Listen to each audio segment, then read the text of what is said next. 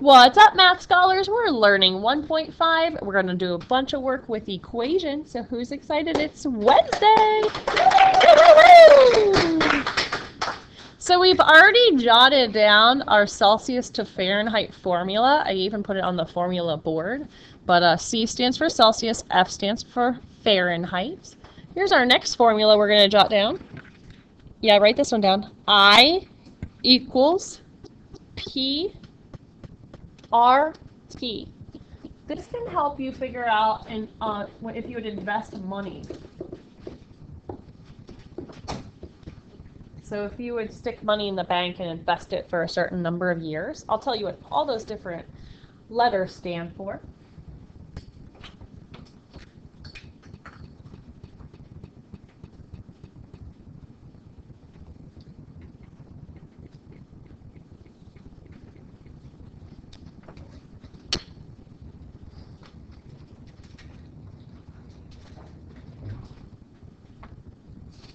So P stands for your principal investment amount.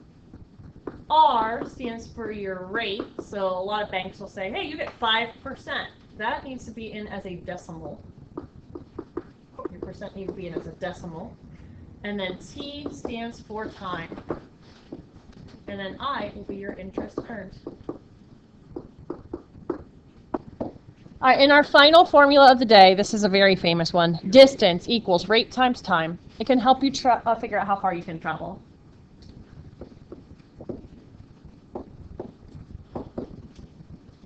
So D equals distance. This one you use more often than any other formula. R is your rate, like miles per hour.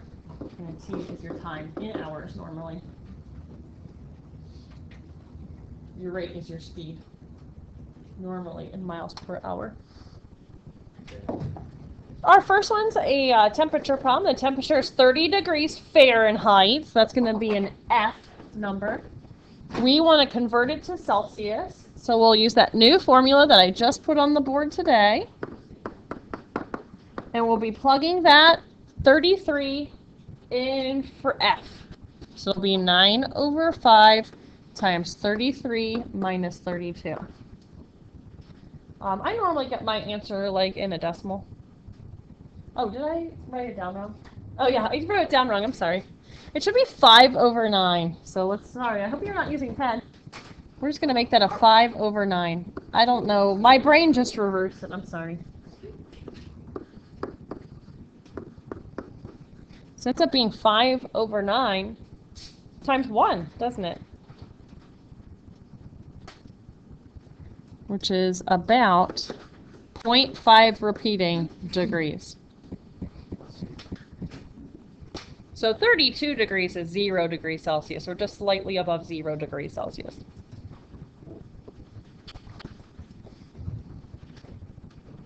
You are traveling 150 miles to your cousin's house. Is that a distance or a rate or a time? That's a distance. You travel at a rate of 50 miles per hour. That's a rate. So this is a distance. This is a rate.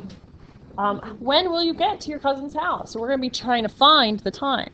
So my 150 is my distance. My 50 is my rate. And I'm going to be trying to find my time.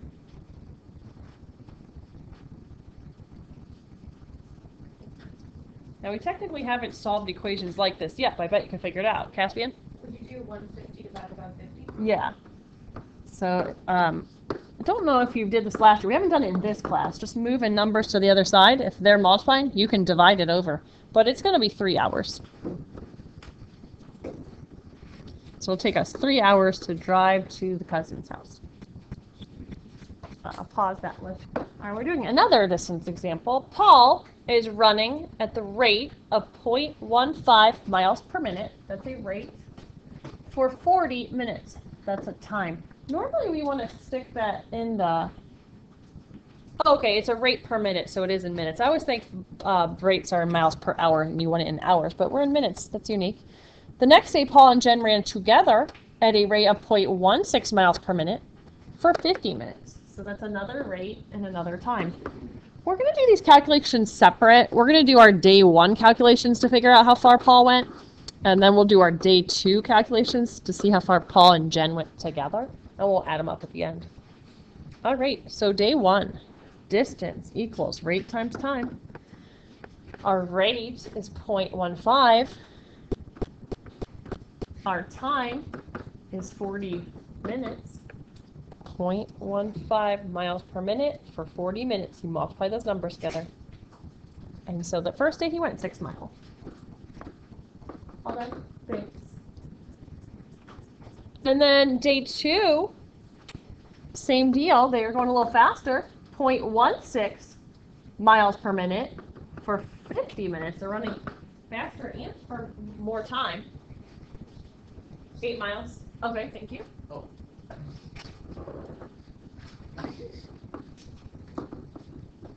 So it looks like Paul did 14 miles in 2 days. He's training for something.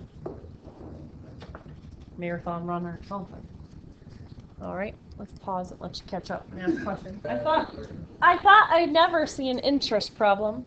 How much interest would be earned on a $4,000 account invested for 20 years at 5%? So this is the formula that Jose was saying looked really hard. It looks really hard because there's just so many letters. Let me write it down and refresh the letters real quick. P is your principal amount, the original deposit in the account. What do you think the original deposit amount is? 4,000. Very good. Now, rate is the hardest one. It's normally an interest rate. It's normally given to you as a percent, but you have to put it in as a decimal. Kenneth, what were you thinking? Perfect. He remembered the day we did decimal day, or percent day. You have to move that decimal over twice. And then the time? 20 years, the only number we haven't used. This is how much interest we will earn. It's called common or simple interest.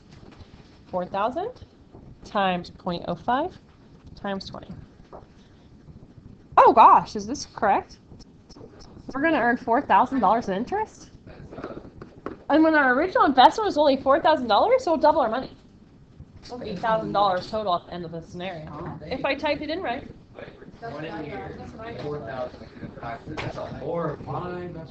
That's great. In 20 years, you'll double your money. That's terrible, they're saying.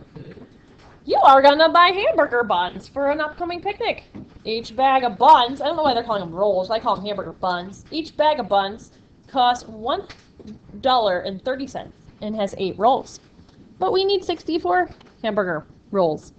So how much money will it cost us? What do you think we should do first? We should probably figure out how many packages of buns we should buy, right? We do that by doing what? 64 divided by 8. Very good. So we need to buy 8 packages. Now what should I do?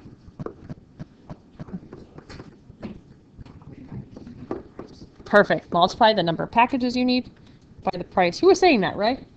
Yeah, Scholar, right? $10.40. $10 in hamburger buns. All right, we're going to make this our last problem because we're on connection schedule today. I got a neighbor. He's building a sandbox for his kids. He enclosed it by 1 foot wide railroad ties. We need to find out the area inside the sandbox to help us figure out how much sand to buy. So this is the area, the actual place where the sand is going to go. It's not 10 by 10 because of that outer frame. Close. Somebody said it. Where's the scholar? Brad's a scholar. How did you figure out 8 by 8? If this is 1 foot here and this is 1 foot here, it's actually 10 minus 1 minus 1. So that's 8. Same with the other side. If this is 1 and this is 1, it's 10 minus 1 minus 1. So it's going to be 8. So we're going to do 8 times 8, and that's our area of the sandbox. 64. And you know area? How you label area? Square feet. Feet squared. That just means you're covering an area. It's probably our first area problem all year. Feet squared. 64 feet squared. All right, well, that's going to wrap up our video. Tonight, your worksheet, it's 1.5 worksheet, but I didn't copy it for you. You're going to have to get yourself in Polaris. Let me show you one last time where that's at So people on my video can see this. I don't know on the video if they're going to be able to see if I go off a smart notebook. But you'll go into Polaris, you'll go into Algebra 1, you'll then click homework. My computer catch up to my brain speed here. Chapter 1, homeworks. And this is where you can find every single homework regardless of if it's a worksheet or out of the book. So last night was 1-4 out of the book. It was captured there. Oops, I meant to click 1-5. And then 1-5 is tonight right here. And it's this worksheet. Okay? So that's how you'll find it. Okay, you'll go to connections after third period. After third, not next. Okay? Thanks for watching the video, everybody.